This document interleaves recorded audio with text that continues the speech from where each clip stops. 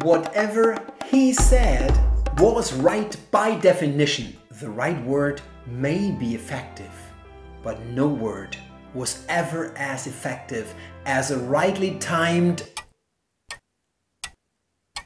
pause.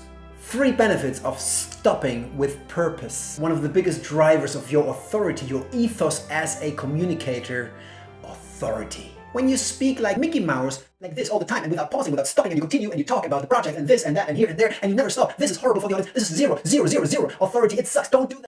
Pause for authority. Second, your pauses create